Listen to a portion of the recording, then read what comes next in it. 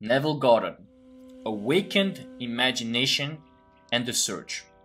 Chapter 2, Sealed Instructions. The first power that meets us at the threshold of the soul's domain is the power of imagination. Dr. Franz Hartmann. I was first made conscious of the power, nature, and redemptive function of imagination through the teachings of my friend Abdullah. And through subsequent experiences, I learned that Jesus was a symbol of the coming of imagination to man. That the test of his birth in man was the individual ability to forgive sin. That is, his ability to identify himself or another with his aim in life. Without the identification of man with his aim, the forgiveness of sin is an impossibility, and only the Son of God can forgive sin. Therefore, man's ability to identify himself with his aim, though reason and his senses deny it, is proof of the birth of Christ in him. To passively surrender to appearances and bow before the evidence of facts is to confess that Christ is not yet born in you. Although this teaching shocked and repelled me at first, for I was convinced and earnest about Christianity and did not then know that Christianity could not be inherited by the mere accident of birth, but must be consciously adopted as a way of life. It's told later on through visions, mystical revelations, and practical experiences into my understanding and found its interpretation in a deeper mood.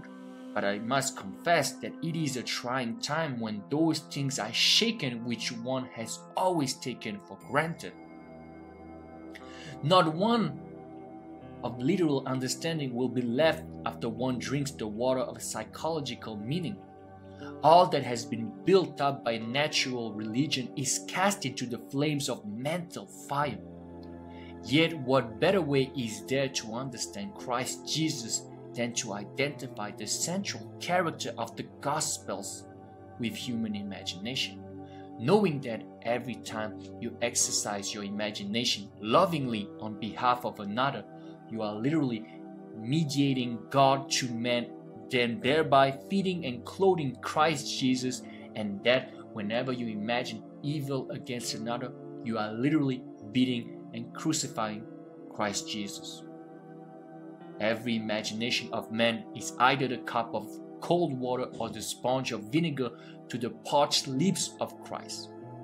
Let none of you imagine evil in your hearts against his neighbor, warned the prophet Zechariah 8:17. When man heeds this advice, he will awake from the imposed sleep of Adam into the full consciousness of the Son of God. He is in the world, and the world is made by him, and the world knows him not. Human imagination. I asked myself many times, if my imagination is Christ, and all things are possible to Christ, are all things possible to me? Through experience, I have come to know that when I identify myself with my aim in life, then Christ is awake in me. Christ is sufficient for all things. My grace is sufficient for thee. Corinthians 12:9. I lay down my life that I might take it again. No man taketh it from me, but I lay it down of myself. John 10:17-18. What a comfort it is to know that all that I experience is the result of my own standard of beliefs, that I am the center of my own web of circumstances, and that as I change, so must my outer world. The world presents different appearances according as our states of consciousness differ. When we see what we identify with a state cannot be seen when we are no longer fused with it. By state is meant all that man believes and consents to as true. No idea, presented to the mind can realize itself unless the mind accepts it. It depends on the acceptance. The state with which we are identify how things present themselves in the fusion of imagination and states is to be found the shaping of the world as it seems. The world is a revelation of the states with which imagination is fused. It is the state from which we think that determines the objective world in which we live. The rich man, the poor man, the good man, the thief are what they are by virtue of the states from which they view the world. On the distinction between these states depends the distinction between the worlds of these men, individually so different, is the same world. It is not the actions and behavior of the good man that should be matched by his point of view. Outer reforms are useless if the inner state is not changed. Success is gained not by imitating the outer actions of the successful, but by right inner actions and inner talking. If we detach ourselves from a state, and we may at any moment the conditions and circumstances to which that union gave being vanished. It was in the fall of 1933 in New York City that I approached Abdullah with a problem. He asked me once a simple question: "What do you want?" I told him that I would like to spend the winter in Barbados, but that I was broke. I literally did not have a nickel. "If you will imagine yourself to be in Barbados," said he, "thinking and viewing the world from that state of consciousness instead of thinking of Barbados, you will spend the winter there. You must not concern yourself with the ways and means of getting there, for the state of consciousness of already being in Barbados, if occupied by your imagination, will devise the means best suited to realize itself. Man lives by committing himself to invisible states, by fusing his imagination with what he knows to be other than himself. And in this union, he experiences the results of that fusion. No one can lose what he has, save by detachment from the state where the things experienced have their natural life. You must imagine yourself right into the state of your fulfilled desire," Abdullah told me, "and fall asleep viewing the world from Barbados. The world which we describe from observation must be, as we describe it, relative to ourselves. Our imagination connects us with the state desired, but we must use imagination masterfully, not as an onlooker thinking of the end, but as a partaker thinking from the end. We must actually be there in imagination. If we do this, our subjective experience will be realized objectively. This is not mere fancy," said he, "but a truth you can prove by experience." His appeal to enter into the wish fulfilled was the secret of thinking from the end. Every state is already there as mere possibility as long as you think of it, but is overpoweringly real when you think from it. Thinking from the end is the way of Christ. I began right there and then, fixing my thoughts beyond the limits of sense, beyond that aspect to which my present state gave being, toward the feeling of already being in Barbados and viewing the world from that standpoint. He emphasized the importance of the state from which man views the world as he falls asleep. Our prophet claimed that the voice of God is chiefly heard by men in dreams.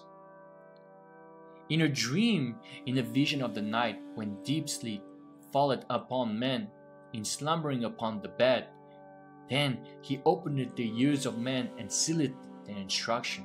Job 33:15-16. That night and for several nights thereafter, I fell asleep in the assumption that I was in my father's house in Barbados. Within a month, I received a letter from my brother saying that he had a strong desire to have the family together at Christmas and asking me to use the enclosed steamship ticket for Barbados.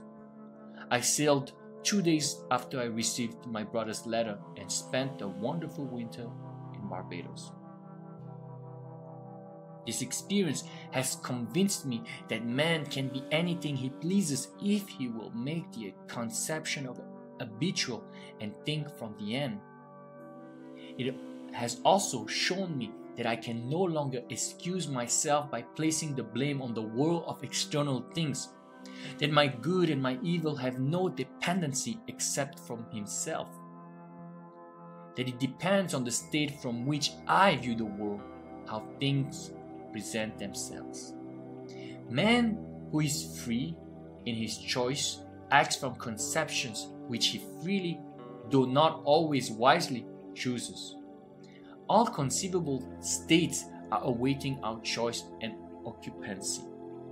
But no amount of rationalizing will of itself yield us the state of consciousness which is the only thing worth having.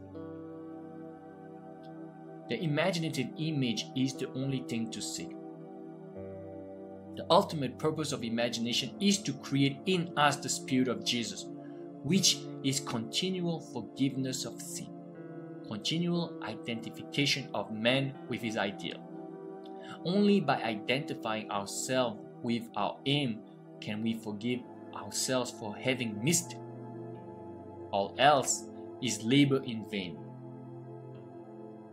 On this path, to whatever place or state we convey our imagination, to that place or state we will gravitate physically also. In my Father's house are many mansions. If it were not so, I would have told you. I go to prepare a place for you, and if I go and prepare a place for you, I will come again and receive you unto myself, that where I am, there ye may also be. John 14:2-3. By sleeping in my Father's house in my imagination, as though I slept there in the flesh, I fused my imagination with that state and was compelled to experience that state in the flesh also. So vivid was this state to me, I could have seen my Father's house had any sensitive entered the room where in imagination I was sleeping. A man can be seen where in imagination he is, for man must be where his imagination is, for his imagination is himself.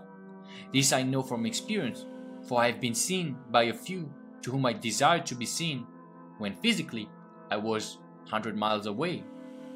I, by the intensity of my imagination and imagining and feeling myself to be in Barbados instead of merely thinking of Barbados, had spanned the vast Atlantic to influence my brother into desiring my presence to complete the family circle at Christmas. Thinking from the end, from the feeling of my wish fulfilled was the source of everything that happened as outer cause, such as my brother's impulse to send me a steamship ticket, and it was also the cause of everything that appeared as results. In Ideas of Good and Evil, W.B. Yeats, having described a few experiences similar to this experience of mine, writes, "If all who have described events like this have not dreamed, we should rewrite our histories, for all men, certainly all imaginative men, must be forever casting forth enchantments, glamour, illusions, and all men, especially tranquil men who have no powerful egotistic life, must be continually passing under their power. Determined imagination, thinking from the end, is the beginning of all miracles." I would like to give you an immense belief in miracles, but a miracle is only the name given by those who have no knowledge of the power and function of imagination to the works of imagination. Imagining oneself into the feeling of the wish fulfilled is the means by which a new state is entered. This gives the state the quality of easiness. Ernst tells us that which is manifested, that which has been or shall be is unmanifested, but not dead, for so the eternal activity of God animates all things. The future must become the present in the imagination of the one who would wisely and consciously create circumstances. We must translate vision into being, thinking of into thinking from. Imagination must center itself in some state and view the world from that state. Thinking from the end is an intense perception of the world of fulfilled desire. Thinking from the state desired is creative living. Ignorance of this ability to think from the end is bondage. It is the root of all bondage with which man is bound. To passively surrender to the evidence of the senses underestimates the capacity of the inner self. Once man accepts thinking from the end as a creative principle in which he can cooperate, and he is redeemed from the absurdity of ever attempting to achieve his objective by merely thinking of it. Construct all ends according to the pattern of fulfilled desire. The whole of life is just the appeasement of hunger and the infinite states of consciousness from which a man can view the world as purely a means of satisfying that hunger. The principle upon which each state is organized is some form of hunger to lift the passion for self-gratification to ever higher and higher levels of experience. Desire is the mainspring of the mental machinery. It is a blessed thing. It is a right and natural craving which has a state of consciousness as its right and natural satisfaction. But one thing I do, forgetting the things which are behind and stretching forward to the things which are before, I pressed on toward the goal. Philippians 3:13-14. It is the lack of this passionate direction to life that makes man fail of accomplishment. The spanning of the bridge between desire, thinking of, and satisfaction, thinking from, is all important. We must move mentally from thinking of the end to thinking from the end. This reason could never do. By its nature, it is restricted to the evidence of the senses, but imagination, having no such limitation, can. Desire exists to be gratified in the activity of imagination. Through imagination, man escapes from the limitation of the senses and the bondage of reason. There is no stopping the man who can think from the end. Nothing can stop him. He creates the means and grows his way out of limitation into ever greater and greater mansions of the Lord. It does not matter what he has been or what he is. All that matters is what does he want. He knows that the world is a manifestation of the mental activity which goes on within himself. So he strives to determine and control the ends from which he thinks. In his imagination he dwells in the end, confident that he shall dwell there in the flesh also. He puts his whole trust in the feeling of the wish fulfilled, and lives by committing himself to that state. For the art of fortune is to tempt himself to do so. Like the man at the pool of Bethesda, he is ready for the moving of the waters of imagination. Knowing that every desire is ripe grain to him who knows how to think from the end, he is indifferent to mere reasonable probability and confident that through continuous imagination his assumptions will harden into fact. But how to persuade men everywhere that thinking from the end is the only living? How to foster in it every activity of man? How to reveal it as the plenitude of life and not the compensation of the disappointed? That is the problem. Life is a controllable thing. You can experience what you please once you realize that you are his son and that you are what you are by virtue of the state of consciousness from which you think and view the world. Son, thou art ever with me, and all that I have is thine. Luke 15:31. End of this chapter.